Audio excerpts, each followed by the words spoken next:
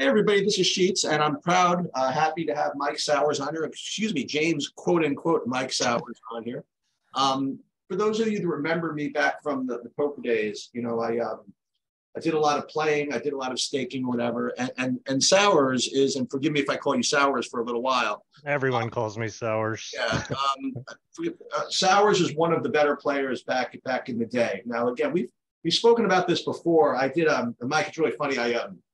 I don't really talk too much about poker in the old days and all that stuff ever, but I did a thing with Berkey has his only friends podcast or whatever, and he had me on like a couple of months ago, and we spent like an hour and a half. You got to check it out, like just going over all the old stuff and whatever it is. And I could have gone on for like 15 hours, honestly.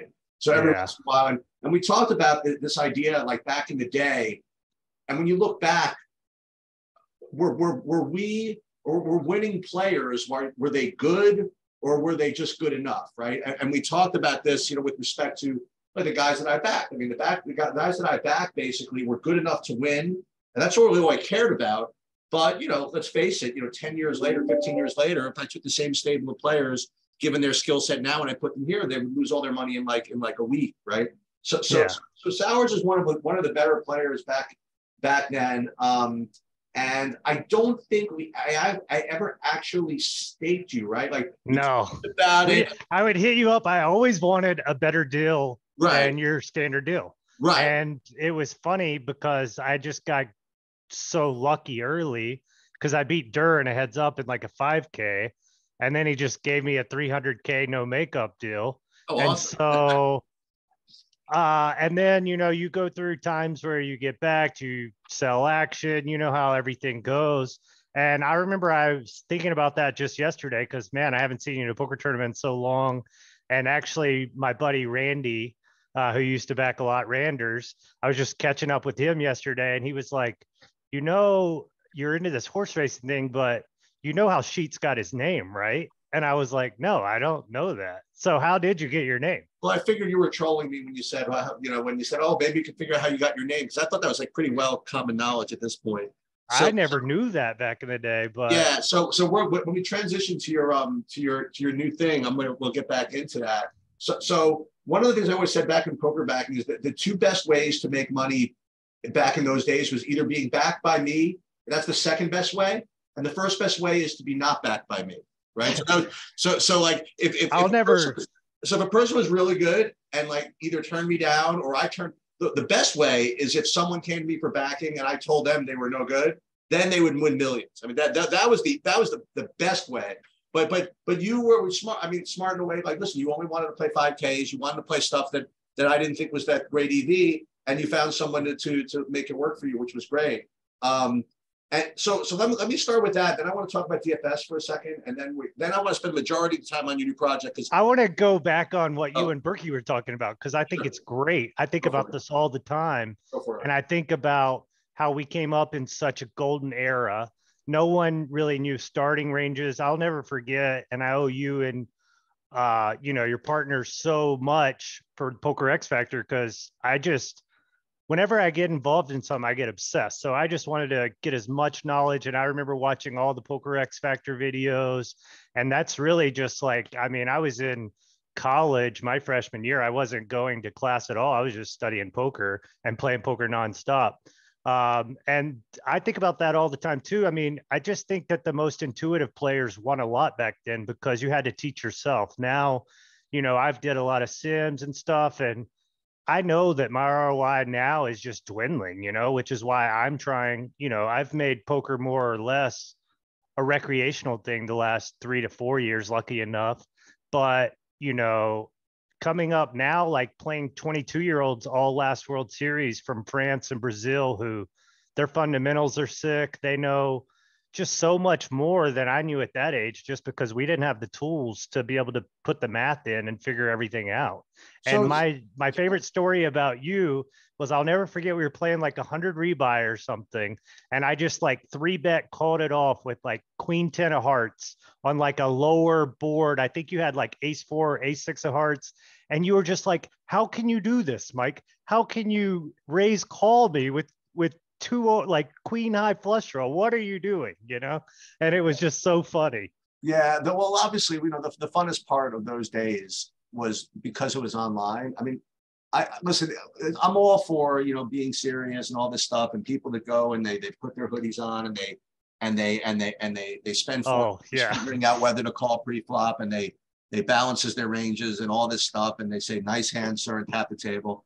But like, to me, I mean, honestly, like, there's nothing better than like cursing at people in the chat box and spamming the chat box in Poker Stars, like rooting for. Oh, I hated you guys doing that at my final tables, looking at your guys. I'm like, rooting for King. golly. But those that was I'm telling you, that's what that was to me was like. That was like a lot of fun. Let's just put it. Yeah, you always loved just having people to root for, I guess. I mean, Well, and and what's funny is that, again, and we'll get into DFS in a second, is that's what I'm trying. Listen, I'll get your advice on this probably offline. I'm trying to recreate that environment in DFS, because I started this DFS training site. I didn't start, actually, Bobby started. I went along with him, and I was doing the content, like telling people who to play, like all that stuff, and doing projections. That's fine. That's I hate that. Oh, that's okay. That's okay. Like, and I enjoy the teaching, whatever. But what I really want to do is recreate the experience of like the live sweat that I did. Remember all those chats that I did late at night? I would fire. Yeah. This is like, listen, I predated Twitch. You know what I mean? Yeah. I would could have been rich. I would throw my screen. Well, you already are rich, but you could have been richer. But I would no. What I'm saying is, I would throw my screens up there and do live sweat, where I would show my cards to everybody and whatever it is, and that was like so much fun for me. And what I'd love to do is recreate that, like, for DFS. So what I've been doing is, like, Wednesday nights, I've been kind of saying, listen, 11 p.m. I'm gonna go and fire up all the lobbies, see who's deep, sweat these last games, sweat the last hour, and it's fine. But like, remember, the difference between DFS and poker is that if someone wants to see like how you play, right? Yeah. Like, when you play DFS, the playing is over before the games start. You know what I mean? Like, yeah, it's sweating, like what?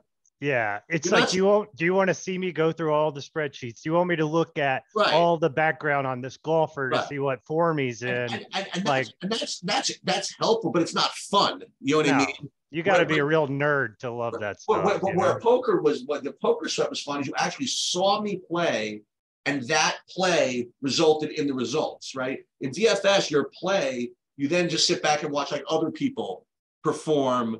Do you know what I mean? And watch the results come in. So it's tough to replicate for sure. Like, and just the DFS nature of everything. In poker, you're playing hand after hand after hand. DFS, basketball, I guess, is the most into it, just because you get whatever. But I just quit basketball maybe 2 years ago. Like, I just got so tired of the grind. I thought my ROI versus time invested was just so tough to replicate. Like, I'm more of an intuitive, even from my poker background, I was never the most analytical guy. I would do things that were really dumb. Like, one of my first moves I ever made was on a final table, the very first World Series of Poker tournament I ever played. You might remember it was like 9-4 offsuit against Mike Sexton, who's very tight. It was a 10K pot limit hold'em. And I just I had like a restill stack, like 14, 13 blinds or whatever. He was the chip leader. He opened like the 10th hand in a row. I was just like, well, this is like as good a spot as any. He's going to fold unless he has like a primo. And he had queens. I had 9-4 offsuit. I looked like a total idiot. Obviously, that's not in the tree anywhere, and I wouldn't make that move today, but it was a good learning opportunity and stuff. But do you still play poker, and how much? Yeah, I mean, at last year's World Series, I played every event. Like, I just go through time. Like, now I'm not playing at all. I'm really transitioning. I have fiance now, so like, even DFS. Thank you. Even like DFS, poker, all this stuff. Like, I did a lot of real estate back home. 2018, I kind of had a bad streak, so I just decided it was time to go home, get my real estate license, because my mom runs a property management company. I have to run the company. I'm an only child. If anything ever happens to her.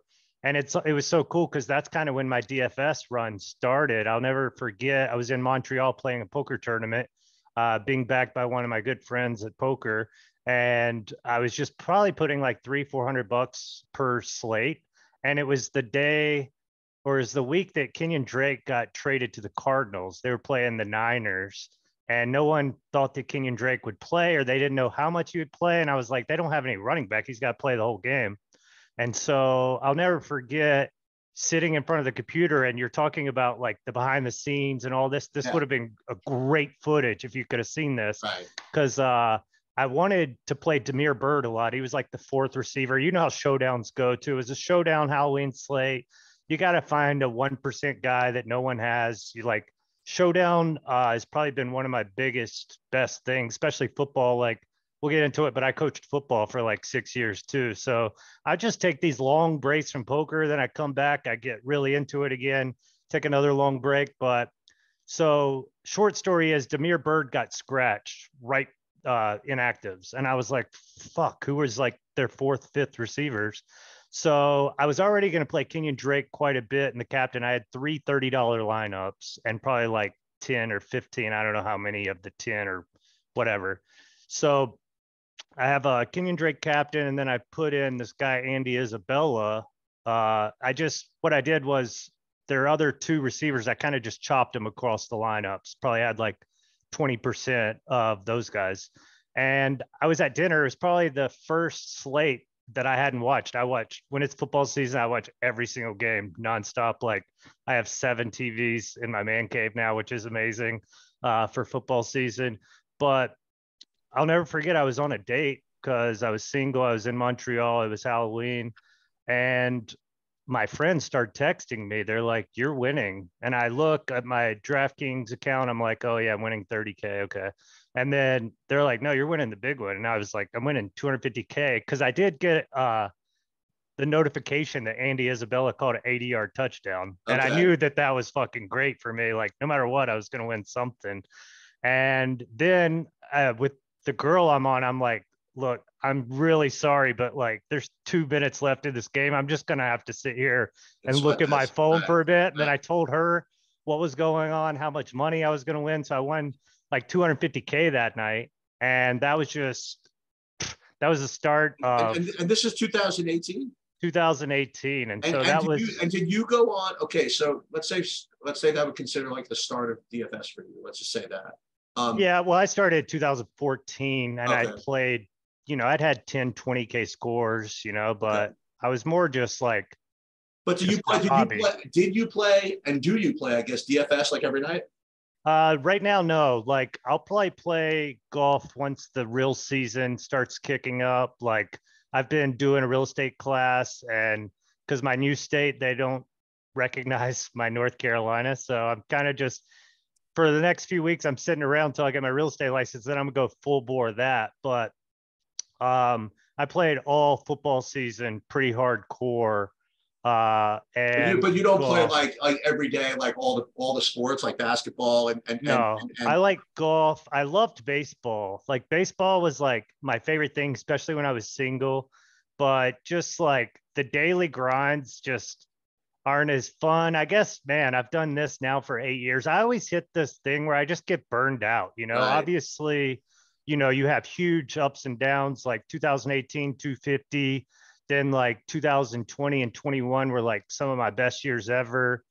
22 was probably like one of my worst years ever, so. And were you someone who max entered? I mean, yeah. Okay. Yeah. I hate not max entering. It's like, if I can't max enter now, because that's just how my brain works and like how my process is. And I'll never forget, even 2021, the first like 8-10 weeks, I was working with a data scientist trying to build a model, do my own projection. Hang on one second.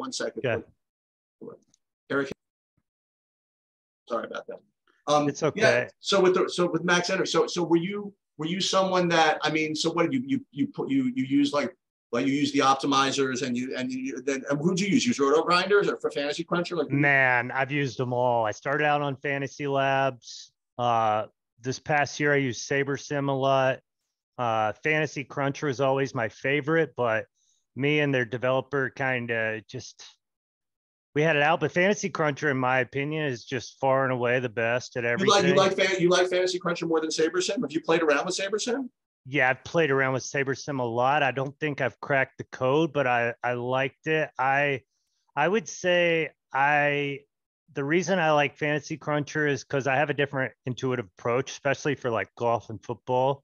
I kind of take a backwards view instead of a frontwards view. Obviously, I'm always looking at models, projections, all this stuff. But what I do before I actually click the crunch button is I basically input my own projections based on the value that I want and how much percentage I want to get that person. So you have like an opinion on a guy before you run the crunch, as opposed to running the crunch and then especially at golf and football. Like, yeah, in football, like, I don't know, I coach football. I watch a lot of film during the week. Like, as soon as football season ended, like you asked, am I doing it every day? I was like so happy to just freaking take a long break, because like my process is Monday, like going through every single Pro Football Focus, looking at offensive line, defensive line data, looking at who played what snaps, looking at just like data like that, trying to figure out. The DFS, that seems to be kind of a dichotomy and kind of like a holy war between the people that like the sport, watch the games, you know what I mean, like know what they're watching on the field, and the people that say I could give a crap what those are. Those are just data points on a spreadsheet, and I'll just run them. I'll run my range of outcomes. I'll put my lineups in. I won't even watch the games. I don't care. You know what I mean? That's Alex. And those people are probably better, to be honest. I mean, obviously, data, I think we're coming into how much data matters. I mean, I've been using ChatGPT to teach me how to code. I have no clue how to code. Right. I'm teaching it now because I want to try to get into this marketing. Like my fiance does marketing, SEO. I'm realizing like how important that's going to be when I really start my real estate career out here. Because back in North Carolina, I had it pretty easy. My mom just handed me listings and I just learned how to run the company. So I was just kind of doing that. Now I'm going to kind of make it more my full-time thing because I want to have a family, have a more sustainable income. DFS, I think, is a lot like poker in that you have this dwindling window, you know, like poker, we came in the golden era. People were playing King 6, Jack 6. No one had any clue. Now you go play against the worst players. Their starting ranges are still good. They don't have very many exploitable things. So your ROI is much smaller. I think DFS, same way, which is why I really love football, baseball, golf the most, because it's a lot more intuitive, I guess you could say, but not as like basketball. The models are too fucking good. If you're not using models and data in basketball, you're not going to win, you know? And sometimes you just have to play a guy that's 50% and you just have to lock him. Like that guy's never going to fail unless he breaks his ankle the first play, you know? So your favorite sport DFS wise to play, you think, is golf? Yeah, I like golf. I think that golf is the most fair. And so we'll get into the horse racing thing eventually. But one of the things with poker and DFS, the reason everyone loves them is because you can be bad and win, right? It's sustainable. It's like the good players, we don't know how good you are. You know, it's really tough. I'll never forget Aguiar, who, you know, now has a piece of DraftKings.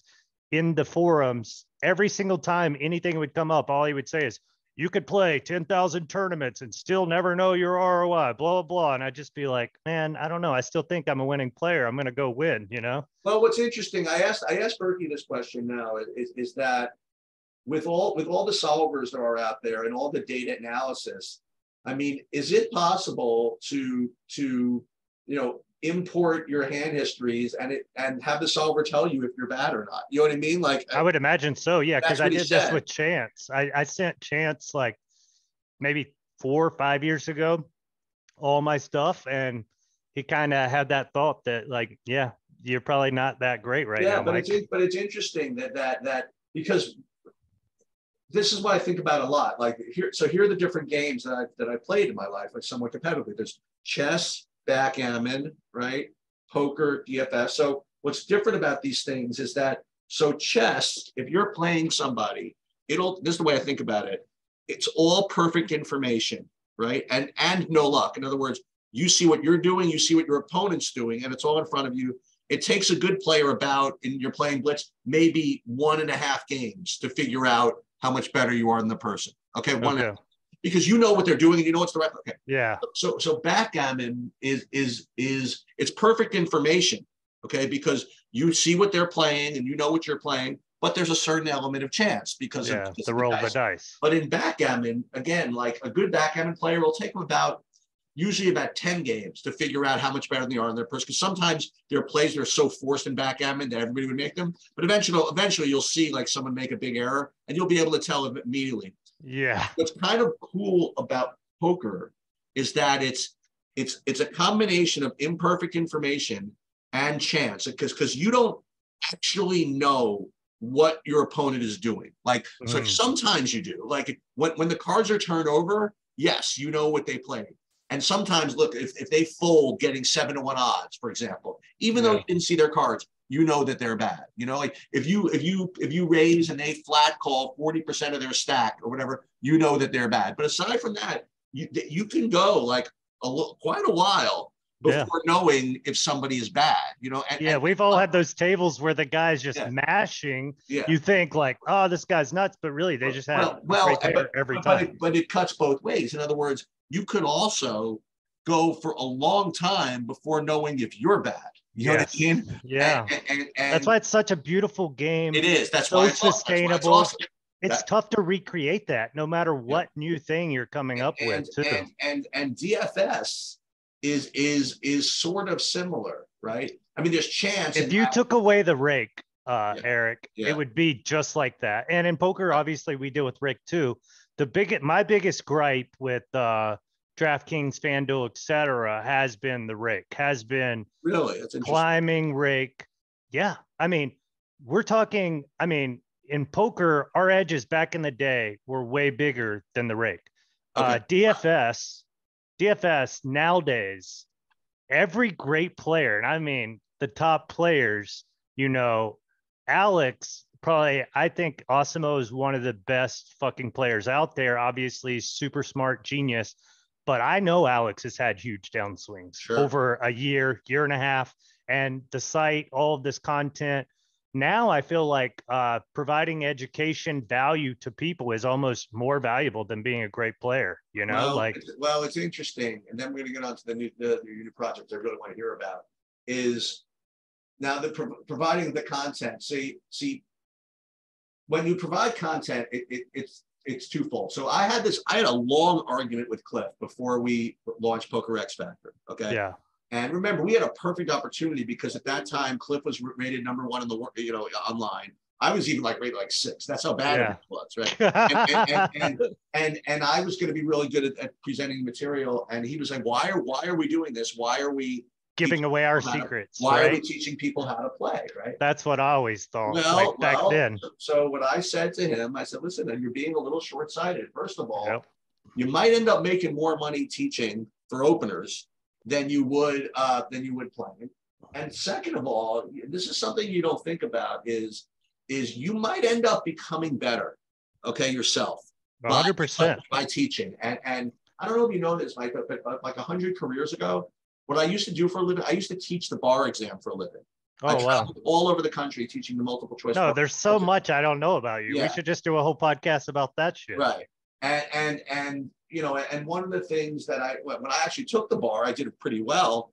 But once I started to actually teach it and having to distill it in a way that I could explain to other people how it worked, then I was like freaking Neo in the Matrix. Then it was like I could never get a question wrong again because I was able to do that. And I found as though in poker, because I had to continually figure out how to present information in a distilled way, it had me always challenging like different ways of doing things. And I got much better because I was teaching. And it's very similar in a way with DFS, I think. But the problem with DFS is, from a content provider, I had a long conversation with I don't know if you know James McCool.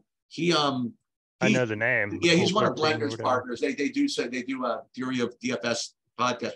Okay. He's a sharp dude, and we talked about this. And one thing I will say is that you can provide content or you can play. You can't do both well. The before lock in basketball, these guys who have max entries and doing, because I was always that's why I never wanted to do. content creation, even in poker. It's just because I was always like, I'm a player. I need to devote. And even looking back now that, you know, I'm marrying someone in marketing and I'm like, God, I did such a poor job marketing myself. There were so many times people would reach out for an interview, for a podcast. And I'm just like, no, I just want to play like that. I'm from North Carolina. I come from like a very humble background where you're taught to be humble. And it's like, so in my mind, it's like doing that is like braggadocious or whatever. And obviously, as you grow up and stuff, if there was anything I could ever change, it would be that I would brand myself more. I would put myself out there and just be more vulnerable on the camera, etc. You can't change that part of you. I don't think. You know what I mean? Like you're either type. Well, I can change it going forward. You know, I guess so. I guess so. But even so, even with DFS, like Bobby would always tell you, he said, "Dude, you hit for like 100,000. You got to post that." I'm like, ugh. Yeah. You know what I mean? Like I don't want to. He's like, you got to screenshot this. I'm like, dude, I'm not screenshotting the hundreds of thousands of dollars I lose when I lose. You know what? You know, it's just not right. You know, that is so funny you said that because literally that DraftKings link that I sent you is literally the only one. Like I've won, I don't know, Showdown Slate, I think at least twice, once for 600, once for like 300. I'll never forget 2.5 minutes left in the game. Belichick down 14. And I just have to anti-sweat Jacoby Myers one catch. And I'm like, this is fucked. Like, I can't hold this. Bill runs his guys out there, takes knees the rest of the game. I'm like, thank God. Thank you, Bill, you know? And that is what is crazy about DFS that people don't understand, especially the single game showdown, is the variance is just totally unreal and out of the thing. Like, I think DFS, at least with a bunch of my friends, the thing about it is people lose and quit, right? Like in poker, it's really tough to do that. I mean, it is if you're playing 3,000 people tournaments, which my advice for people, you're a DFS creator, content creator, my advice is start small, play things that you have a chance, play small fields, play 100-man fields, play 200-man fields. My favorite thing that I always tell people is the 20 max tournament. Like, obviously it's $3. It's a huge field, but you know, playing the 3 maxes, stuff like that. The 5 max 33 in football, I think is like one of my favorite tournaments, although I do pretty much max out. And I always have investors, like obviously when you're playing that big, you know, I've always had investors most of my career, and I felt like it helps me. Do you ever sell action on like Stake Kings or any of the sites like that? Or nah, I never did, just because it goes back to what we talked about, where it's like, but also like I have such a good group of friends and they all trust me, and it's like it was always easier to sell at them at no face, just because it's just my friends. It's like I don't have to explain to them how I lost, why I lost, you know, I'd rather do that than have like trying to sell to random people at 1.2 for each individual tournament. I don't know. So give me, before we go into the horse racing, give me, I know you could probably do this for 5 hours. All right, give me 5 minutes on your crypto career. 5 minutes. Okay, 5 minutes. 2017, learned about people mining Ethereum since $1, having groups or garages of GPUs. Go back to 2013. You know, I won the full tilt thing first and ninth or whatever. I had 500K stuck on full tilt for 3 years. Nice. As soon as I got it, I bought 10 Bitcoin or whatever. I was taking a stock class at the time. Obviously, I'm like, oh, I need to know how to invest all this money. I probably should have just called you. But one of the stock things that I learned was lose 10%, sell, cut loss, let winners run. So Bitcoin went down 10%, sold it. 2015, obviously, we can't play poker online. We have to use Bitcoin to play America's Card Room, Ignition, all these shit sites, in my opinion. And so we're introduced then. Then probably 2015, 2016, Ryan Doubt just telling everyone, Ryan Doubt and Yellow Sub, I'll never forget. They were just like, buy as much of this shit as you can get, blah, blah, blah, which is great. The poker community was so tied into crypto. But then the more I started learning about Bitcoin, the libertarian ideas is like everything I believe in, like ownership, self-sovereignty, and then the more you look at our financial system, you could make all these different arguments. We could go on forever about that. 2017, I started mining Ethereum. I built a computer. I'm not a nerd at all, but built a computer. I'll never forget Isaac Barron coming into my apartment while we're in Vegas. That's a name I've not heard in a long time. Oh yeah, he's total OG. He's one of my best friends. So he comes over to my apartment. I've just in my living room of where I'm renting the space for Vegas. I've just got all these computer parts everywhere. I'm like, yeah, building a computer, man. So I build the computer, start mining. 2018, I decide I'm going to leave LA. I'm going to go back home, North Carolina. I think, I need to do this right now to do the real estate thing, or I'm never going to do it. And my mom just keeps talking about she wants to retire or whatever. Right. So I move home. I move into my home with my mom, and we have a huge house. So in the garage, I just start building huge mines. So eventually I got up to like 6 different computers mining Ethereum. I bought 10 Bitcoin miners from Bitmain. They all shipped over. I'll never forget, I was in LA on a date, and I'm like, oh shit, Bitmain actually has Bitcoin miners available. I got to run home, get my ledger, change all my Bitcoin to Bitcoin Cash, send it to him, send him like 35K or whatever it was for like 10 Bitcoin miners, go home, build that. 2018 turns into one of the worst crypto years, just like down, down, down only. That's when I was doing a lot of real estate. And then obviously Luckbox DFS. 2019 comes along, take a bunch of DFS stuff, put it into crypto, great timing. Then get into, I'm following a lot of smart people. This past year, actually like 2 years ago, I got into Luna. It was like the big one. It was like put a few Bitcoin in Luna. All of a sudden it turns into 2/3 of my net worth. I'm like staking money, earning 20%. I'm just like, this is amazing. I'm like a genius. I'm just printing money daily. 3 days last year, all that money disappears. And I have so much like on there that as collateral that I've been borrowing. And then I had to make a decision like, do I try to pay this loan off and risk getting all my other stack liquidated, or do I just let that burn? I chose to just let that burn. That was probably the worst time of my life. Luckily, I had my fiance then, and I realized how much she loved me. She was always going to love me, like no matter what happens in my life, no matter what struggles I'm having. And so it was kind of a weird year in that I saw my net worth dwindle to a point that it hadn't been in quite some time, and then also to have like the love of my life and have this amazing thing going, still traveling, playing poker and stuff like that. So yeah, I mean, that's pretty much the sum of the career. And in 2021, it turned into making so much money. You just start throwing money at all these NFTs, just like in 2017 when we were making all this money. We're just throwing them all at all these ICOs. You see your friends making 100x on some coin. You're just like, let me do the research. Let me get obsessed. Let me do all that. And so it's just, I think it's so funny. I could write a book about how much money I've won and lost overnight and how much that's built me as a person. I think I tried. The coolest part about all this was 2014 when I did get all that money from Full Tilt. I just chose to take a big, like I was coaching football for 4 years up to that point, and that quarterback, we lost in the state semifinals in California. It was at Oak Park High School, which is just inland of Malibu.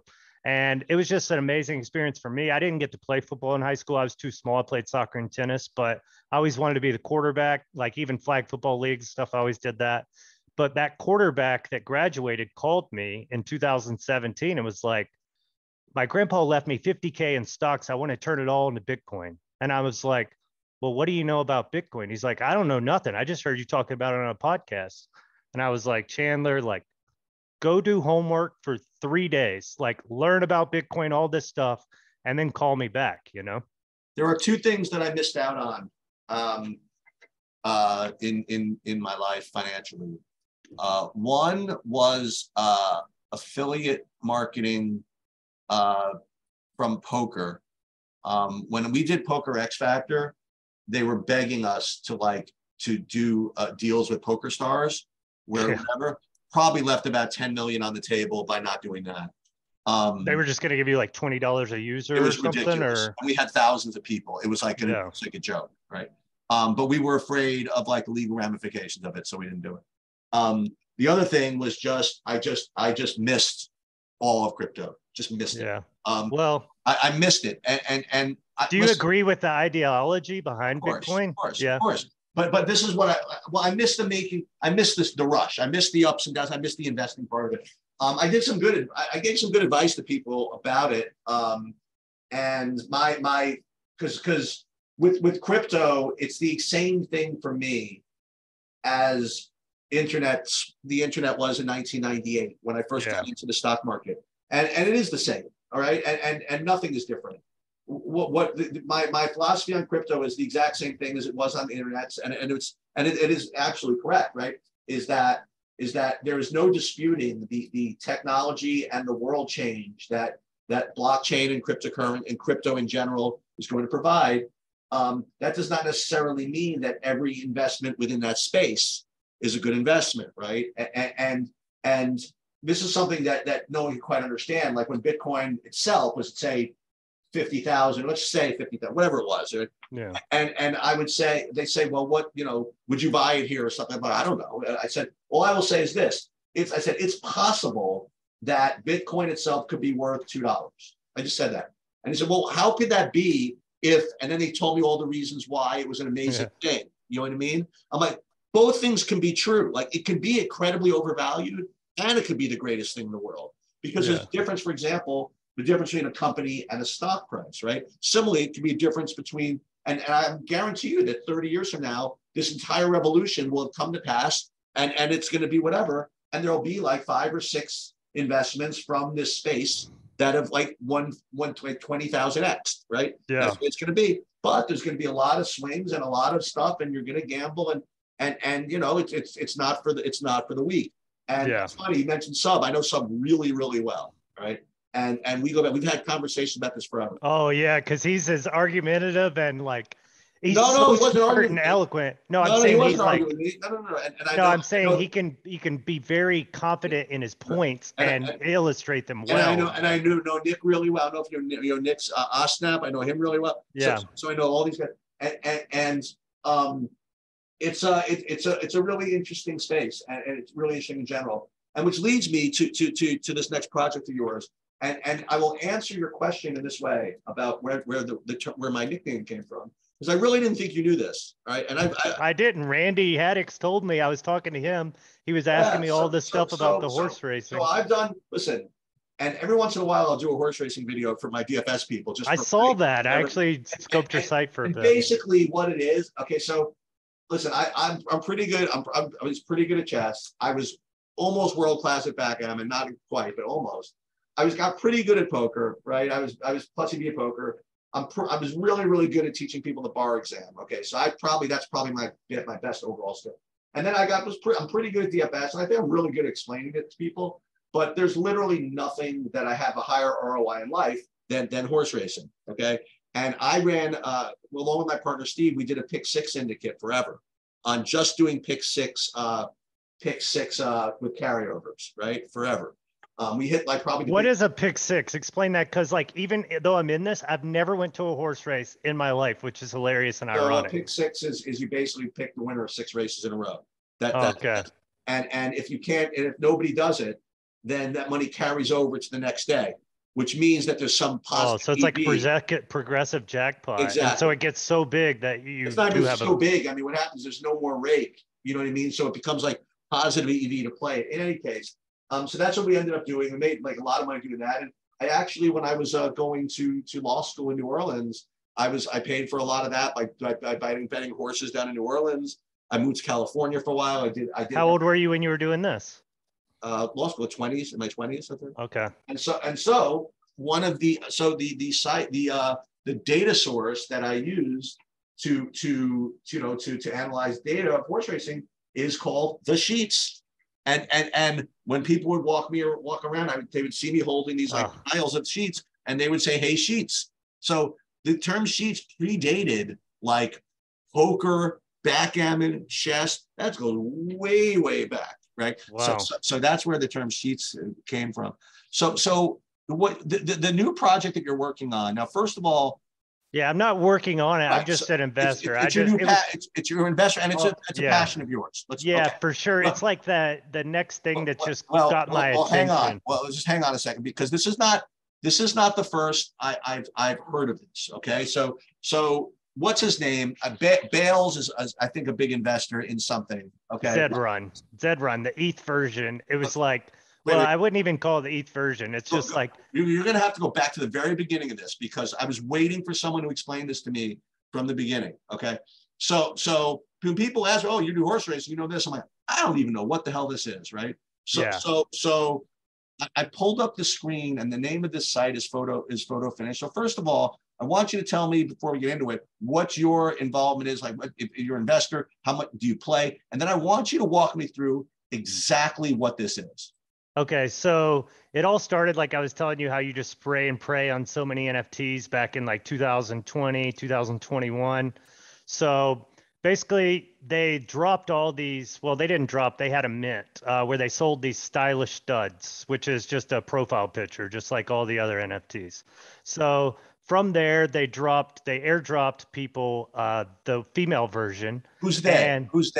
So the company behind this has created. Have you played Horse Racing Manager or Photo Finish Live on Nothing. I've never. Okay. I don't even know what this. I don't know. Okay, nothing. So these are mobile games they've created, and they also worked for like EA Sports behind Madden, all these EA Sports types of things. The team is called Third Time Games. So I think their mobile Photo Finish got like 13 million downloads. So they've already got like a vast experience in game making.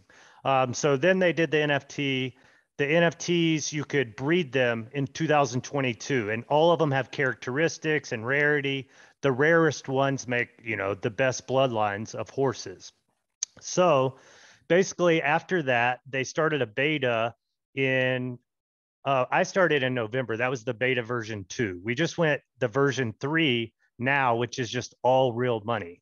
And so one of the things that caught my attention was just that I was looking at my bags and I was like, oh, like this NFT has actually survived. Like it's not worth zero like most of the other ones. And so then I just started getting more involved in the Discord, learning. But if you pull up this video and full screen it, so you watch the Kentucky Derby every year, I'm sure. This is the actual simulation that NBC uses to show the whatever. And I don't know why it's being so slow. Usually it's not like that, but it's actually probably it's an illusion for you because it's fast for me. Okay, the graphics are just pretty, about as real as it gets for a game, and they are, when you watch the Kentucky Derby, this exact thing you're watching, they'll put all of the horses on it and simulate the race, which they did last year. I don't think it wasn't last year a huge upset. Yeah, I don't think they had that guy winning, but so basically what I did was I just started getting involved in beta, and we basically you can breed. So each male can have like, you can colt it out basically and charge breeding fees. So the highest colts in the game obviously are going to command some breeding fees, and the females can have one baby every season. Each season is 1 year of the horse's life. So you start racing at year 2. So when you have a foal, they can create this baby, and after 2 years, the baby can go race. And each horse lasts like 30 years. So 30 months. So if you talk about a supply and demand, one of the things I've seen in Zedrun is that all these horses, they basically did the Top Shot model where they print the horses and you buy them basically. I mean, obviously you can breed some of your own, but the supply has just gotten so crazy that none of the horses are worth anything. Well, in this, there was only 4,000 Gen 0 tickets. So going back to the Stylish Stud, the Marvelous Mare NFTs, you put those together, there was a breeding event, and it created these Generation 0 tickets. Now, when this goes live in April, you'll put your ticket in, and your horse will survive in this like metaverse. So one of the things that I love about NFTs is that you have ownership and all of this, but a lot of people aren't really into the crypto thing. They don't like the crypto thing. So this is actually mobile. You can play it on your phone. And if you look down here at the purse, the entry fee, it's Derby. So Derby 60. What am I looking at here? So the entry fee is 60. So go down to the 60 what? 60 Derby. So you put 1 USDC on here, it equals 80 Derby. So it is a stable peg. So wait. So 1 USDC gives you 80 Derby. Okay, so this is so $1. Yep. Basically is yeah, and it's on the Solana blockchain, and so this is like nothing. Right? So well, like yesterday I won a race for $187. So it was so this is not like a lot of money going on, right? Not yet, because this is still, you got to think like they're still ironing out a bunch of stuff. Like even the way beta 3 hit, it was like a shock to the entire community because we had huge long shots winning. And in beta 2, we didn't see that at all. And so we were trying to explain, like me and a few others, everyone else is like, all the big stable owners are like, this sucks. Like my horses aren't winning like they were in beta 2. And I'm trying to explain, like, yeah, you need ROI, but you also need some sustainability. You need long shots to be able to win. Listen, Sowers, I want to tell you, and this is like something I'm not going to show anybody, right? So I'm like 56 years old, right?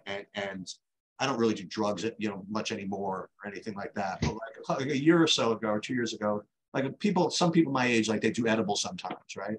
Yeah. And I don't even want to try that, whatever. But I couldn't imagine you doing that. But everybody seemed to be doing it. So I said to my buddy of mine, I said, hey, you want to send me some, right? So he sent me like this whole bag of, right? And this was like a year ago. And I tried like one once, and it was okay, whatever it is, gets you whatever. And dude, and I haven't tried one in like a long time. Dude, I'm gonna have to have like 3 of these to really understand what the hell is going on. Okay. Because so let me try to distill this a little bit. So yeah, because this is good, because I'm probably not that great at explaining. I have all this info in my head. You're explaining it perfectly to someone who has a clue of what's going on.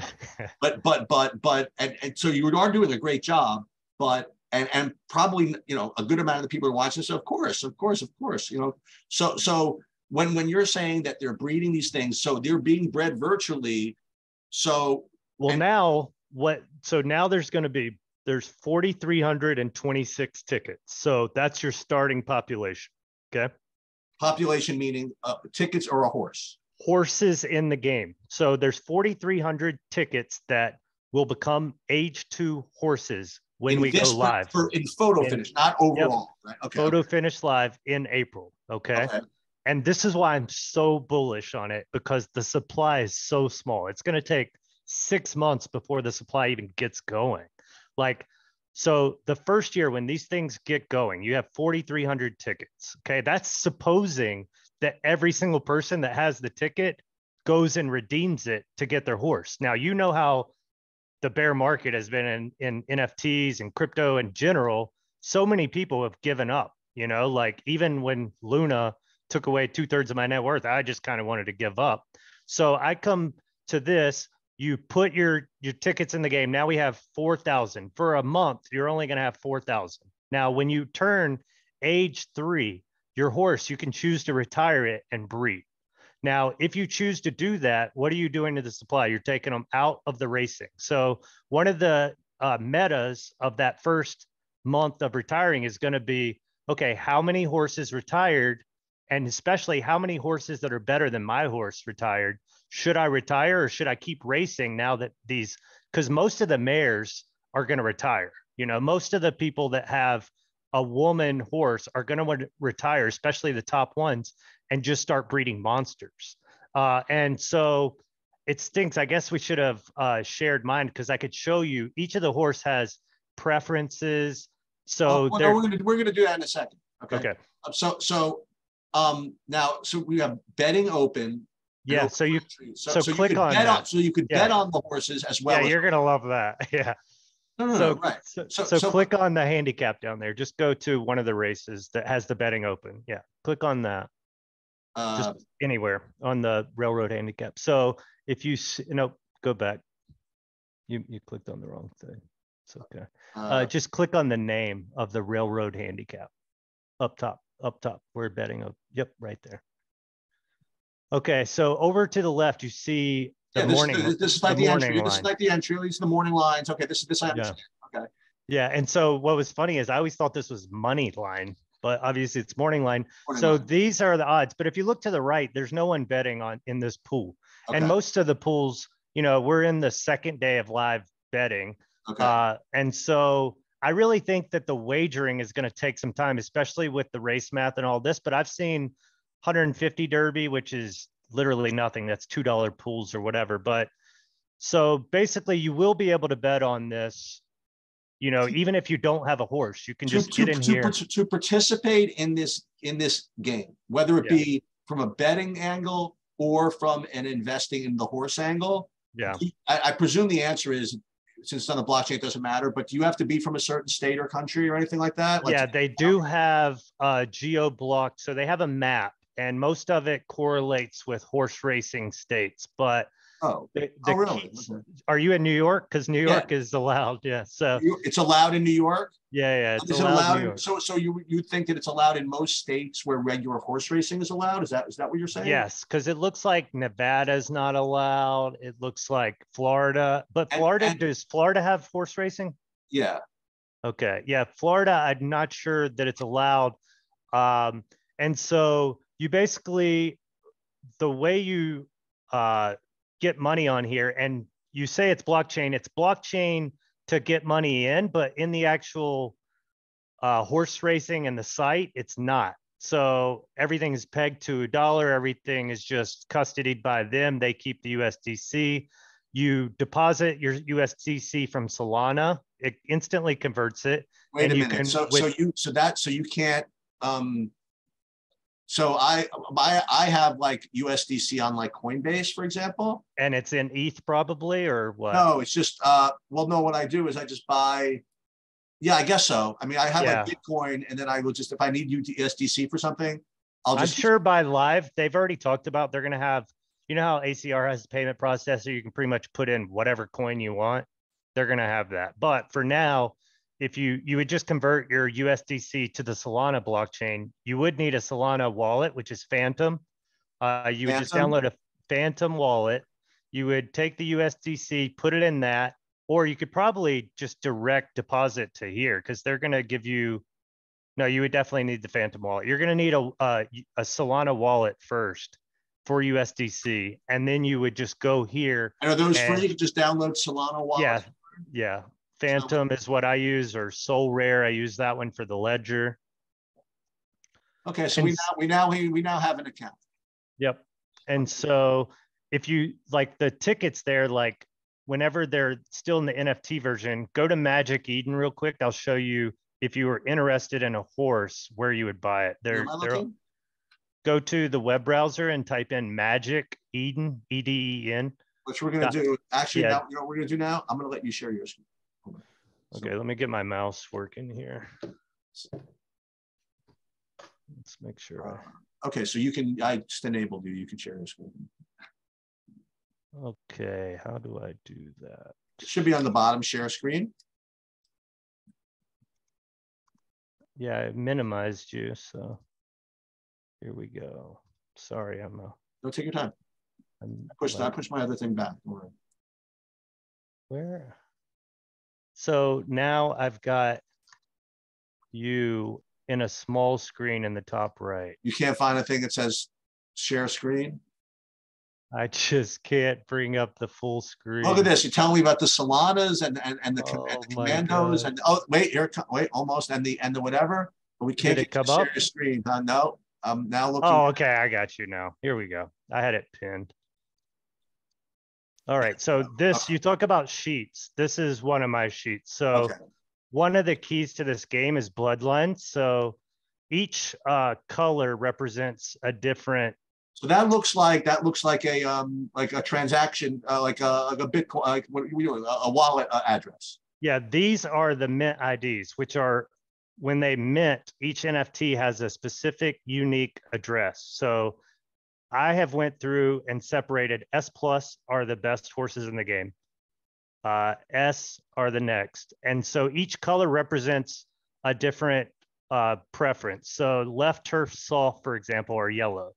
And so the directions you have right and left, the track, you've got dirt and turf, and then condition, you've got soft and firm. So you technically have 6 different possibilities, but there was no left turf firm. No, wait. So these are the horses you own or the horses you're looking at? No, these are just all the horses in the game, all the tickets in the game. Now, was that your spreadsheet or you downloaded that from the? So basically there was this guy, Steelheart, who did remarkable stuff. So these are the horse metrics in the game. These are all the tickets. And so this site is racersedge.app.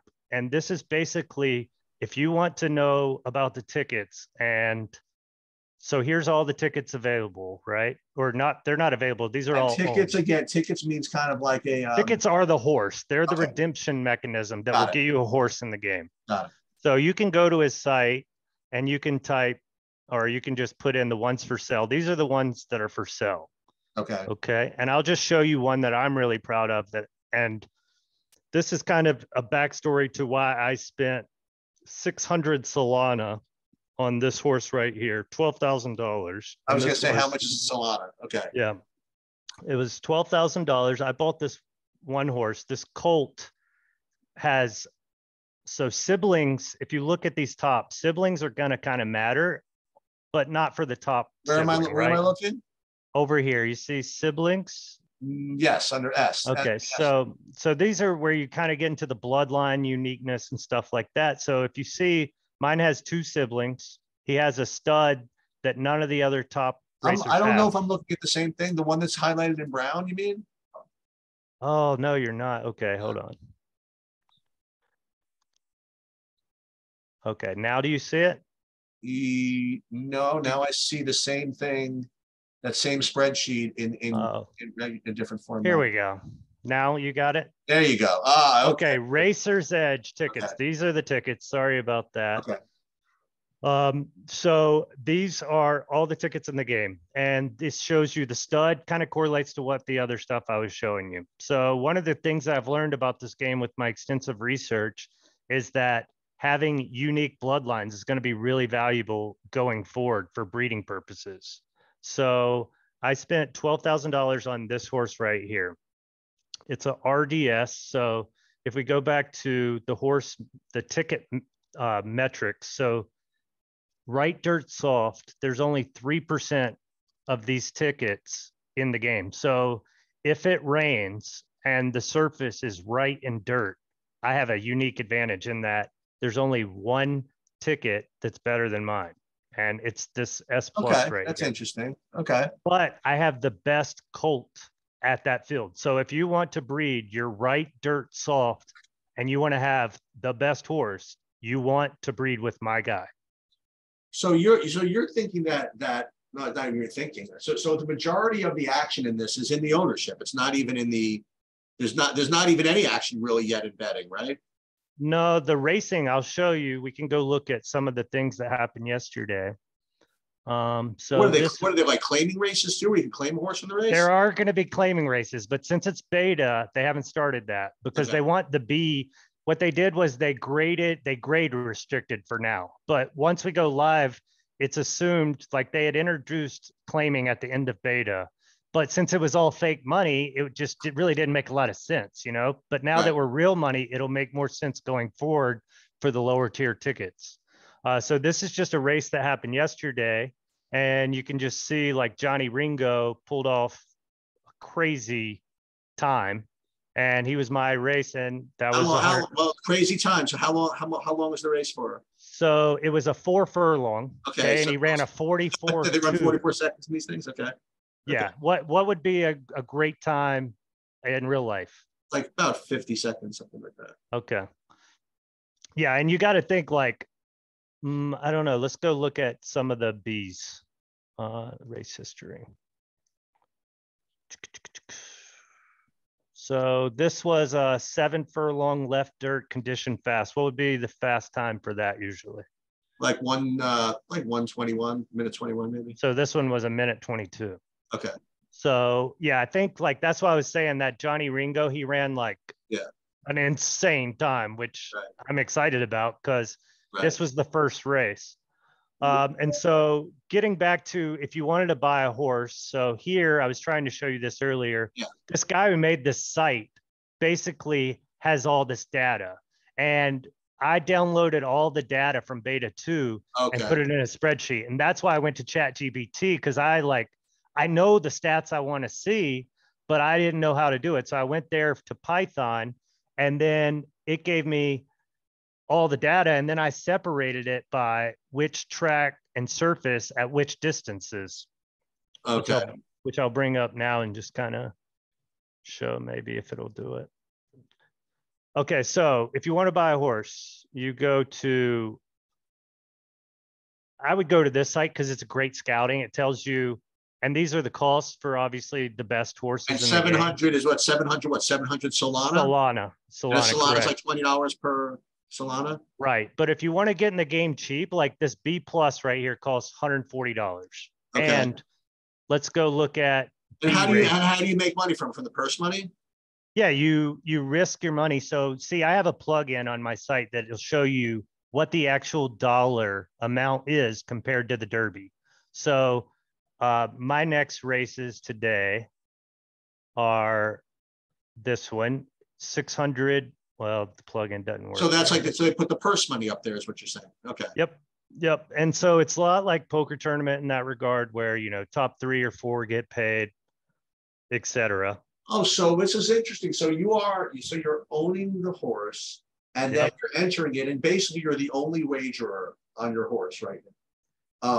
You're just putting an entry fee in. You're putting the entry fee in, and like a poker tournament, like you said, there's a payout structure and whatever. And then the next derivative of that is, are other people going to be betting on those horses, I guess in a pari-mutuel way? They are going to introduce pari-mutuel betting, which I don't even understand what that is. So explain pari-mutuel. That just means people betting against each other. That's all. Okay, so you go to here, and this is what the ticket looks like. Okay, when you click on the ticket, you'll see the exact characteristics of it. So the start. So these are what are considered boosts. So every grade has a baseline, and they will roll slightly with a variance, right? So it's just something like, so if it's a 2, that means they have good early speed, and if it's 1 heart, that means that they have good heart. Heart, they're trying a good finisher, and whatever. Okay. Exactly. And so, you can learn a lot about that. You go down a wormhole, which I've obviously done. Right. And I'm not telling anyone that this is going to be the best investment in the world. I'm just saying I'm having a lot of fun. It's a strategic game. Who knows how much luck or skill will be involved? I just like the idea that, there's 4,000 horses to start, and then a lot are going to retire. It's going to be, probably 6 months down the line before we even get to like 5,000 or 6,000 horses that are racing. Yeah, but how does that matter? In other words, so you're making money by winning these races, right? So initially, but you will be able to make money breeding and selling horses. So they don't have the marketplace here, but in beta, so they turned it off. So right now it's just racing only. But we just did a 6-month beta basically, where we tested all the breeding mechanisms and all of that stuff, which are just fascinating to me that, you put these 2 horses together. They even penalize if they have the same father. So going back 4 generations, you can't mate with like familial status, or else you get penalized for your skill of the horse. Oh, okay. Yeah. Now, do you now when they show the race, is there like a race call? Does somebody like call the race? They don't have call in yet because the AI generation isn't that great yet. But like yesterday, the guy called my race. Like we do have live streams, but they're okay. So I'll just show you an example of, and this will just be a short example. Okay. Of, can you hear it or no? No. No, but so pull it up on. I'll send you the link, and you can figure out how to do this sound. Okay. because I don't know how to do that. I don't know how to share it with the sound. I don't know if I know how to do it either, but we'll Yeah, and so I'm just really pumped up on the game, just from strategy version, the in-depthness, the attention to detail. I mean, can you make? I mean, it seems like a lot of work. I mean, like, can you make money doing this? I mean, let me look at. So, one of my friends. What's cool about the crypto community in general is that they'll come up with stuff like this. So, Jesus Christ. Yeah. Profitability model, right? Let's say in beta, the average entry fee for some of the big horses is this. So we're presuming a 51%, 25% ROI. Is that something? So we don't know yet. With the new engine, it looks like there's a lot of variance. So that's why I'm collecting the data, you know? Okay. But if it was that, and we presumed that, this would be the value for the stud. Now, I think that once we go live, I expect these bigger horses. I mean, like the horse I spent $10,000 or $12,000 on, a lot of people have $100,000 stables. I feel like the entry fee is going to be big, right? Right. So I think with like, especially the horse I bought, I think I'll be able to sell 35 covers if I want. You know, I think I'll be able to. What does a cover mean? A cover means you're paying me to breed your mare with my horse. Got it. Okay. And so what's going to be really interesting is that first year when I retire, what fee am I actually going to charge? Would I rather charge 10 people $500, or would I rather charge, you know, $3,500? You know, like obviously you want to protect your bloodlines as you go through to make your bloodline still unique and not just dilute your product. But let's say I sold $120 per one for 35. So this would be the ROI that we've calculated. Now we can go drop. And that's per year? No, this will be over the life of the horse, because you got to remember these horses are going to die. They only last 30 months. The end. Right. Okay. Right. So like that is the beauty of it in my mind. Like you mentioned, Zed Run. One of the things I've noticed is that those horses last forever. That's not realistic. Does this type of business scale? I mean, can you open accounts in like 4 different places and stuff like that? Does that make sense? Or well, no, because you're going to need the horses to race, right? So that's what's cool about the NFT ownership is that you can't duplicate that. There's only 4,000 horses that are going to be able to race day one, you know? On this site, you mean?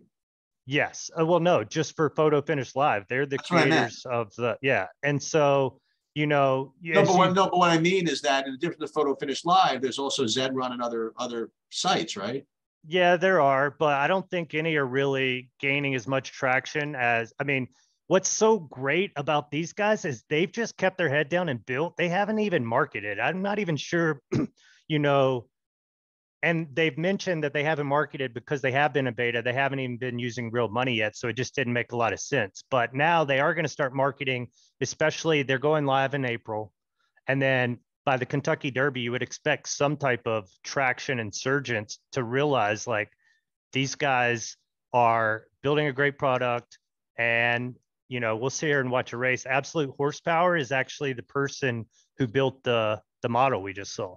And so that model is kind of what we've all used to try to evaluate these horses. What are we looking at on the right? 3.87x. So that is their morning line. Oh, okay. And so here we'll see Palpatine. He was the second favorite. And who decides what the morning line is? Is there like an algorithm or something? Yeah, it's an algorithm that they've tried to make dumb enough to not just give away all the information. Like in beta 2, we realized that the morning line horse won like almost all the time. So they introduced a lot more variance. One of the cool things about the creators is, and this is why a beta is so important, is to try to nail down the racing algorithm, all of that stuff. And they will be getting audited and how much trust do you put in, like, you know, listen, there's a computer deciding who wins the race, right? Yeah. I mean, it comes back to just everything we've always done, right? I mean, we've had huge cheating scandals in poker, we saw people multi-accounting in DFS. One of the things that I don't think you can't multi-account in this game just because you're going to have ownership of the horse, and you can't just have multiple of the same horse out there. So that's good. But obviously the trust in their algorithm you got to start somewhere, is important. Right? Yeah. And that's why I'm always trying to analyze the data, see if it makes sense, see if the race math makes sense. What we saw yesterday when we went live was a lot of variance in the results. And so a lot of people were like, this isn't what V2 looked like, but it was also, again, one day of data, you know? Is there a support staff? I mean, like, is at the site? I mean, like, so Discord is basically the thing. It's like you go to Discord, you can talk to the developers one-on-one, which is awesome. It's a way different, like back in I don't even remember when it was, but my freshman year of college, I had went broke. And so I was playing games again. I have a gaming background. Like I went to Age of Empires World Cyber Games in like California when I was 15. And then I played Age of Empires, the War Chiefs. I won like a 2-week trip to go beta test the game at their studios in Dallas. They paid me like $250 a day. I was like loving life. And so I think that's the cool thing, is that the developers are just in the chat, listening to everyone. Today, there was a big thing about the race math, and they're running sims and they do all this, but they haven't shown it yet. But as soon as they get all the race math figured out before live, they're going to run a huge audit and show, verification of their model and stuff like that, obviously, before they actually go live. So this has only been live for a day? On the beta Real Money. So the previous beta ended like last Thursday or last Saturday. And the way that worked was they gave you this derby for free every month, and we just had accelerated schedules. So how many season was a week. How many people? I guess it's not the way to ask you. I was about to say how many people are on this thing. Well, like I was thinking about the right question to ask. I mean, if you think so. Going back to the ticket metrics, right? And the guy who made this site's really cool. So the unique holders is 940 people. Wow. Okay. But if you look at stables, some of the biggest stables in the game, looky there. I'm on top ROI right now. Let's go. Amazing. That's it. Big Brain. This guy he's a venture capital fund on Twitter, and he probably has, I don't know, maybe 200, 300 horses. So he actually has like 8-9% of the supply. Nice. He was one of the early investors. He actually printed off, like I was telling you about that mint. And what's so great was when they did the Stylish Studs mint, they cost 0.2 Solana, which back then was probably like 150, $200. But he and a lot of people got in at 0.2 Solana, and their horses now might be worth 1,000 Solana or 500 Solana. I mean, obviously the market shifts a lot and stuff like that. So you never know. But yeah, Johnny Ringo's sitting on top right now, but we'll see how long that lasts. Let me just ask the same question I asked again. So if you have it's the best way to describe it. So this is one site that does it. So your horses can't go on to, like, say, Zed Run and race. Zed Run's got their own kind of like universe. This is a proprietary. You need to look at this as to me, Zed Run is like Paradise Poker, and these guys are like poker stars, in my opinion, because if you go look at Zed Run, it's just a straight line. It's arcade. Also, they don't even have like stamina and stuff. Is like these races, these horses. Now I raced all these guys yesterday. They can race in 9 hours, but if I race them before 48 hours, they have a chance of injury. So you have to wait 48 hours to race your horse again, because virtual horses have to rest too, man. Well, so I guess the next question is, like, so I guess people, if they want to sign up, they just go here. Well, you would get a Phantom account. You would load some Solana. You'd go buy a ticket like this. That's not so much. Say you want to spend $150. You go. Hang on. Let's do this. So let's unshare your screen. Okay.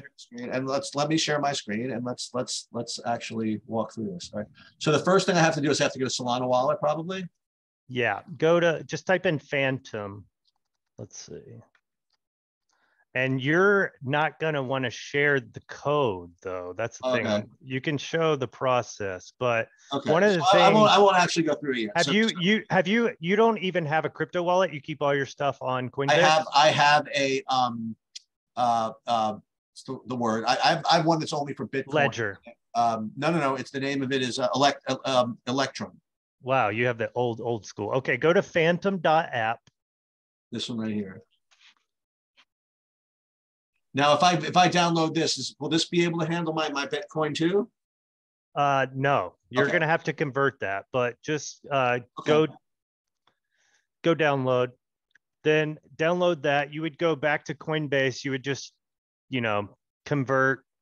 I don't know. Are you wanting to buy, do you want me to find you a good ticket value? No, let's, the first thing I want to do is I'd want to download this thing, right? Correct. I would download Phantom. So that's going to be installed on my device. Yep. And it's going to be in the plugin sector, the extensions. That's where mine is. What do you mean?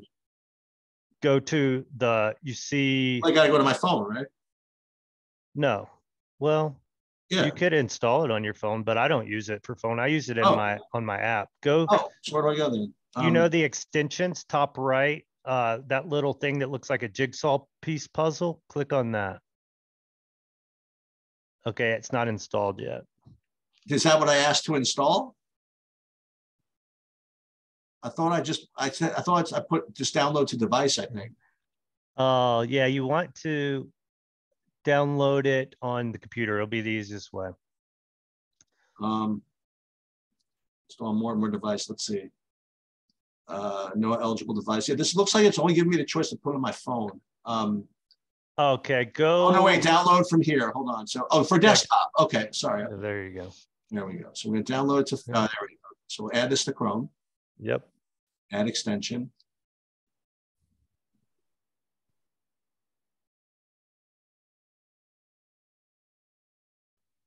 And then we'll create a new wallet. Yep. And you might want to unshare for a second. Yeah. I'll just put on the other screen. It's going to give you a key, and that key is your private key that will unlock your wallet. So yeah, that I understand. And this is important for users to know too. If they haven't used this, write down that private key, put it in a safe. I kind of have like this plate that has. I actually have to write this down, huh? The private key. I mean, you can copy paste and put it in a notepad file. How do I even do that from my computer? Let me just see. I'll just do this one. I will. I know what to do.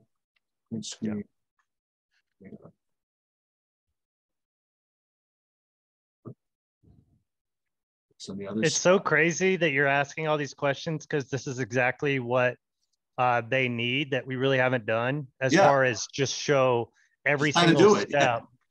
Yeah, because a lot of the people that they're going to attract are actual horse racing fans, not necessarily the crypto community, Okay, so I have that. I saved my secret recovery phrase. And I'm going to continue. You can open it. All right, so I think I should. Perfect. Okay. Yeah. It says you're all done, and then we are going to hit finish. Okay. So now it says I'm finished. Yeah, now you'll go to the extension, the jigsaw puzzle thing. Click Phantom. Yeah, you'll enter your password. Okay, it's already there. Click on account 1.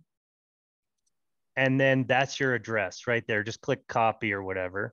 Okay. Then you'll go to your Coinbase or whatever. You'll exchange some Bitcoin for what? For Solana. So I have to for Solana. Unless just put it. Unless they have a Bitcoin for USDC Solana, which they probably won't. So you'll probably have to go Bitcoin to Solana, then Solana to Solana USDC. Then you can withdraw that to your account. Let's just may as well just do this. Right? Actually, just do Solana. You're going to need Solana to buy the ticket on Magic Eden. I don't know what I was thinking. Just go Bitcoin to Solana and get 7. Hang on. We got a little slower. Just a little, not bad. I'm just looking at the market to try to find you a good one under 7.5 Solana. Oh, wait, hold on. They just they rugged you. No, they did not. do that. I wrote myself. All right, let's see. Okay, okay, so I'm now signed in. Let me see what I have on here, actually. You're rich. No, I'm not rich on Coinbase. I had to send USDC to somebody. Okay, so I have, what do I have? I have $3,700 on, I think, just USDC right now. So what we want to buy, we want to trade or we want to buy? We want to, my assets, 37. I have 2155 in cash. I have 2154 in USDC. So you're saying I want to buy Solana? Yeah, you want to get Solana. All right, so let's see how to do that. Okay, we could share this part. You have USDC on ETH. You would probably buy ETH and then swap ETH for Solana. Well, let's see, how do we do that? Because I'm guessing they don't have. See, I always just go to KuCoin or the other actual trading. Want to trade? No, okay, buy. Okay, here are all the things I can buy. See, just type in Solana, see if it pops up. There it goes. Solana. Yeah. Okay, so we're gonna buy. How much do I want to buy? All of it. It couldn't hurt to buy Solana, right? Yeah. How much? Well, what do you want to invest in a horse? I don't know, $100. Well, it's going to cost you at least 200. We'll do 200. Yep. And then that'll give you some playing around money to go actually race your horse. So we'll go not do that. We'll go 200. It says I do not have not 200 Solana. So we want how much Solana? Just put 7. 7 Solana. Or 8. It says I do not have enough money. Yeah, because it's paying with cash USD. Oh. See if you can change that. Oh, I want to pay with. Oh, yeah. No. Or go up just slightly above Wells Fargo. It might have been assets. No, it doesn't have my. Yeah, you're going to have to go swap your ETH. Go to sell. Wait, hold on. What is convert? How about convert? Yeah, there you go. That'll work. So let's convert USDC to Ethereum or to Solana. Let's try that. To Solana. Okay. Yep. Let's convert like $200. Perfect. To Solana. Preview convert.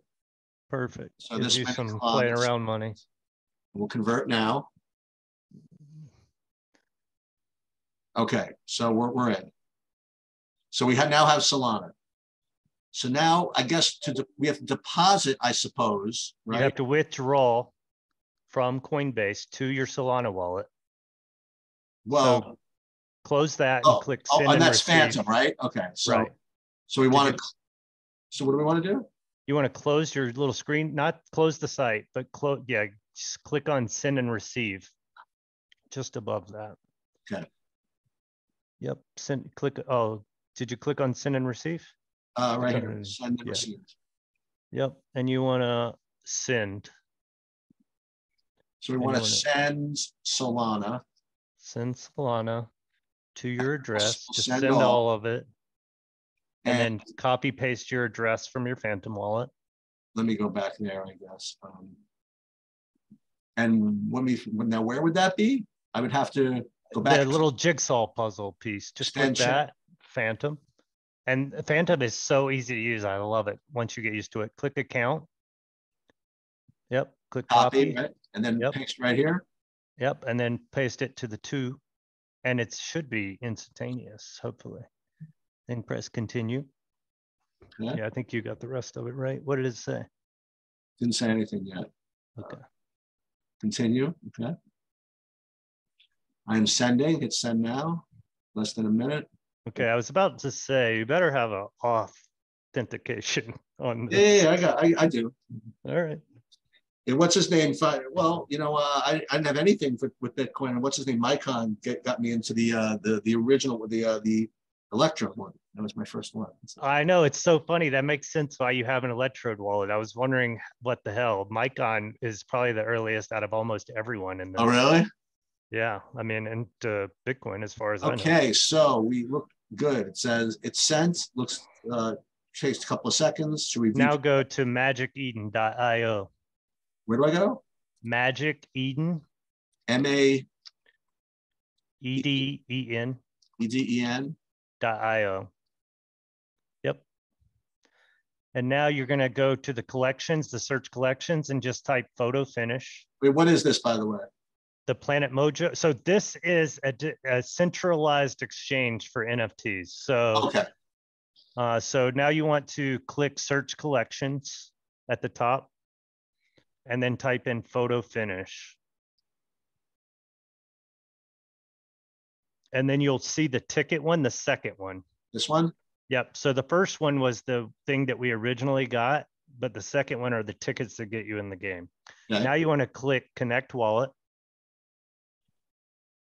Let me find you the best ticket to buy. And this is it, just phantom detected? Yep. And then it'll ask you to verify it. That's what you want to do. Connect. Verify wallet.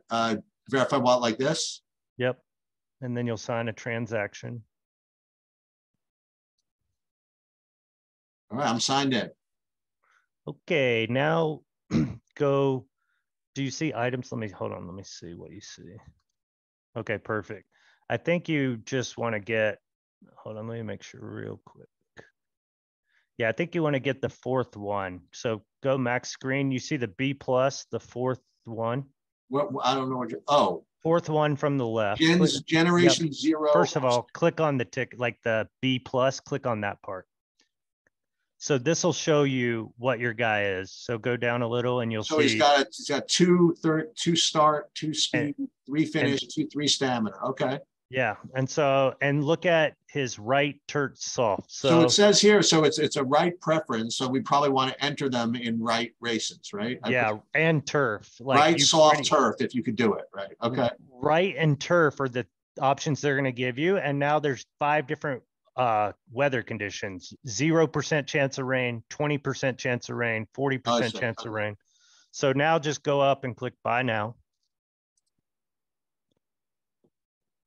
And approve transaction? Yep. And now we're going to go and hope that no one's redeemed this ticket. Go to beta photo finish, and I'll go ahead and talk to, because if someone's redeemed it, you will not. Where do we go? Beta what? Oh, this one? This, wait. Yep. Just log into your beta account. Current status is confirmed.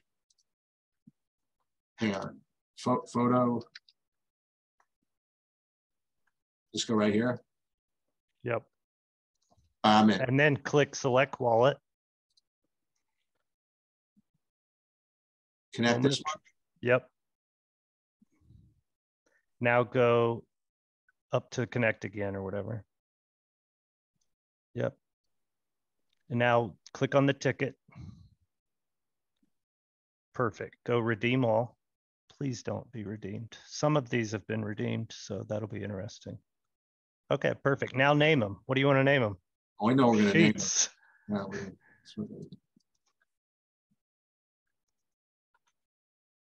All right. Okay, so we've now owned a horse. Yeah, now you own a horse. Now you want to go to races. So hold on. So let's just say what we just did. Okay, so again, for people that are doing this the first time, eventually what you're going to want to do, Mike, is create like a 5-minute video. Yeah. That will walk people through exactly what you just did with me. You know what I mean? Because it is really, listen, it is really, really easy. Okay, I literally knew nothing, and you walk me through it, and the whole process takes 5 minutes. Okay, maybe 10, maybe 15, but it is really easy. But you probably should make a little 5-minute video to walk people through exactly that, because I didn't own a Solana wallet 5 minutes ago, right? I didn't know anything, and now I totally have one. It took literally no effort. The only thing that I needed was money in a Coinbase account. You know what I mean? And even if you go to Magic Eden, you can put it on there with your card using Stripe. They just charge you 2% or whatever. They kind of get you a little bit on the fee. Right. So they'll convert it for you even if you don't have Solana, is what you're saying. Yeah, you can buy a debit card. You can buy a ticket with a debit card or a credit card, whatever. Okay, so now we're here, right? Yep. And what? So they made it kind of newbie. If you click find recommended races, it's going to tell you Nope. Click right beside the sell horse part. Yep. It'll show you what is possible. Now, what I want you to do, because they created grade restricted racing. So I want you to click filters just above the top. Yep. Filters, add a filter. Nope. Add filter right above the save filter. And then grade restricted, put grade restricted on. Yeah, click it. Now click save filter. And I would just put this as whatever you want to name it. Beginner or something? Or RT graded is what I would call this. Why? What's that called? What's that mean? Because that would mean it would be right, turf, and grade restricted. Oh, okay. So right, turn, grade restricted. Okay. Yep. And then just save that. And so now whenever you come here, you can always just pull down that filter. Now, your guy does better on soft. So you really want to find a high chance for rain.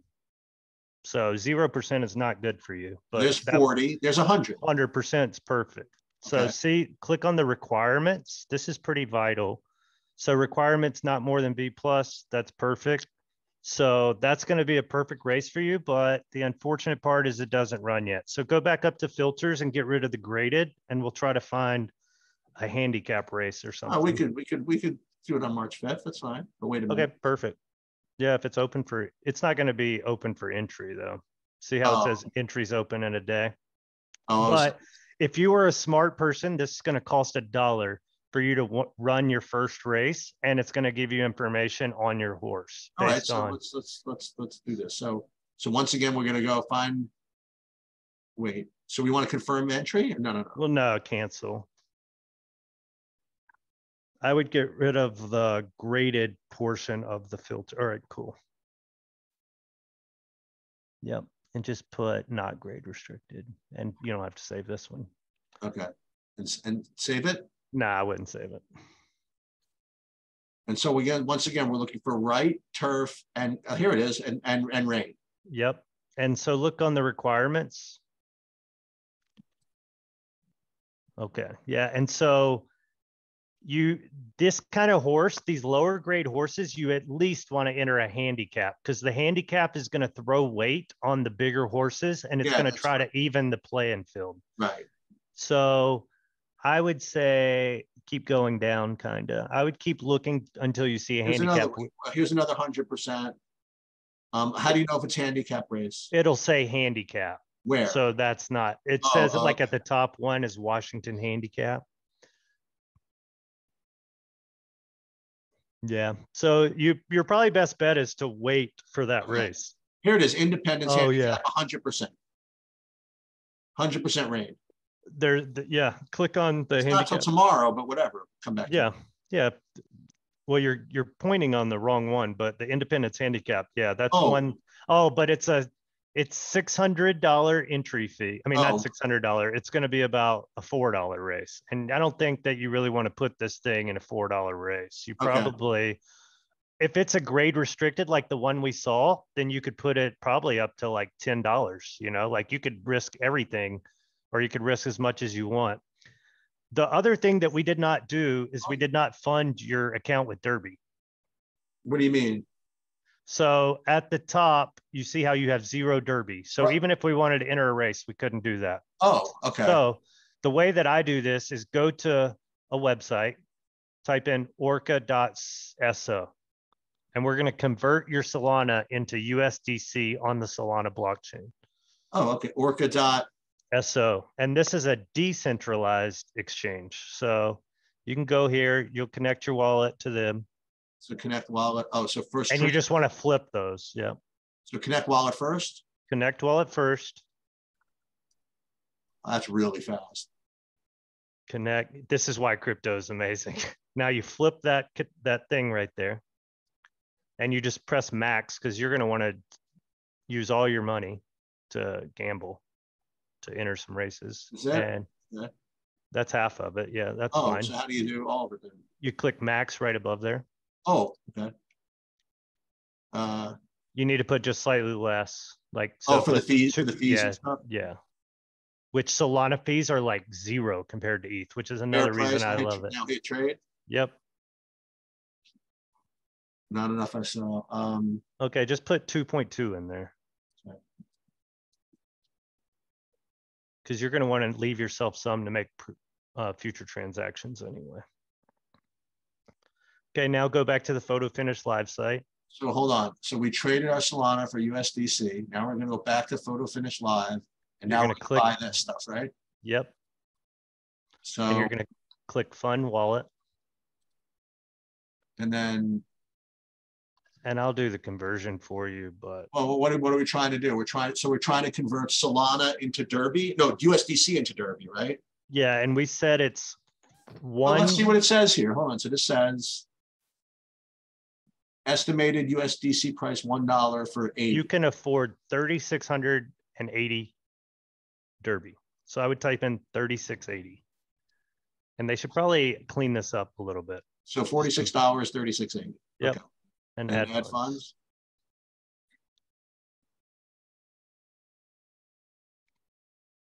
Phantom Wallet. We know this. Yep. What is Beanmo? Oh, that's the name. Okay. That's their aggregator or their payment processor. Basically, just keep on approving, connecting wallets like all over the place. Okay. Yeah. And you want to be careful for that on other websites, but this is a trustworthy website.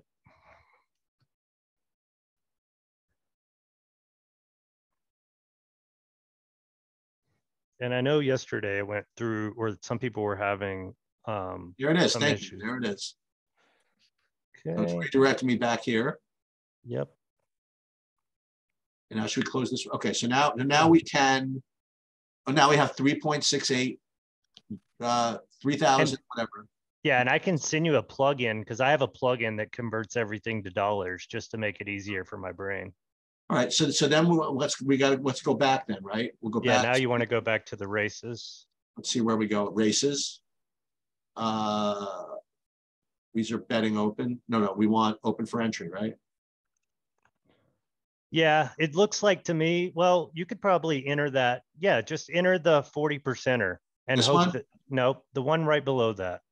If you just want it, I mean, because it costs what? 60 cents. Let's just run a race. Whatever, who cares? Yeah. So what do we do? What do we do? Click on, well, first requirements. Let's make never want to race. That's good for me. Yep. And then just register. And then you're going to be racing today at 2:00 Eastern. All right. Well, I got to remember to come back. I got to remember to come back here. You got to re-click beside that because you got to confirm it. You see beside your 000? No. Okay, so go to the right near where your preferences are, right turf soft, career earnings starts, and then there's a little checkbox right beside there. To the right, see that little empty box? Gonna have to boop. There we go. Yep.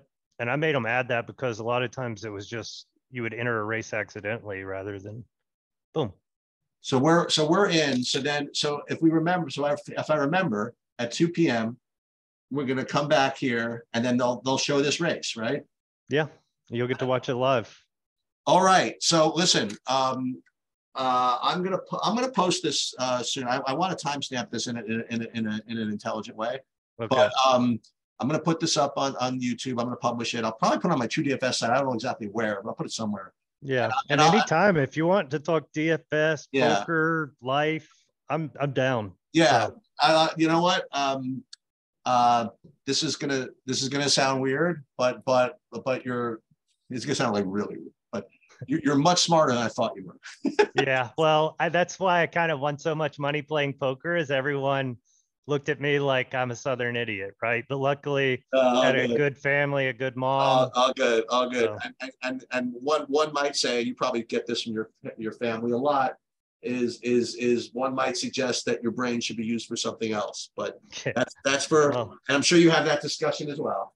But that's why I'm choosing to go to real estate more full time and just go all in and stop trying to do things that have so much variance. You know who has a really awesome Airbnb business now. You know Shane Sigsby. Shane Shegler? No, not Shane. No, Shane Sigsby. He ran like a big staking company actually called I'm a Whale, and he is actually like almost a professional golfer as well. He's one of the one of the biggest sports betting syndicates in Las Vegas now.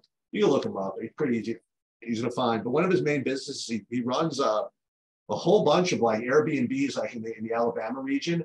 And he has a real kind of like super sharp, like software driven approach to figuring out which sites are going to generate the most income and stuff like that. And it's kind of cool to see like a poker mind kind of like just apply that to like real estate. You know? Dude, that is exactly like one of the things I've been doing with this is trying to analyze all the data. And it's not so much to do this. I hope this succeeds. You know, you never know, but I want to do that because I want to start macro data doing stuff like that. Like even the broker, it just all lined up because the broker I'm working with is an investment guy who also does a lot of data breakdown stuff. So I love that stuff. So yeah, definitely link us. I'll reach out to him, but I appreciate that. All right. You're the man. I will catch up to you later. Yeah, for sure. Go on. Go Kokies or Yummy. All right. Later, Eric. Later.